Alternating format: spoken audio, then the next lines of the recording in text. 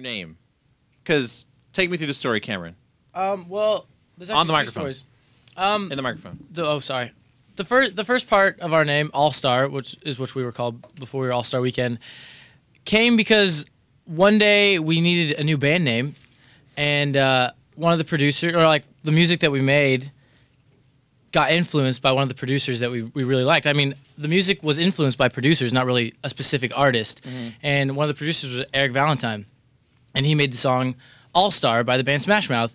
And we wanted to name the band after a song like so many great bands have, you know, the Rolling Stones and the Beatles and a couple other bands like that. So we all liked the song All-Star, and we became All-Star. But All-Star is everywhere, you know. There's All-Star Plumbing, there's All-Star Glass, there's All-Star this, All-Star that.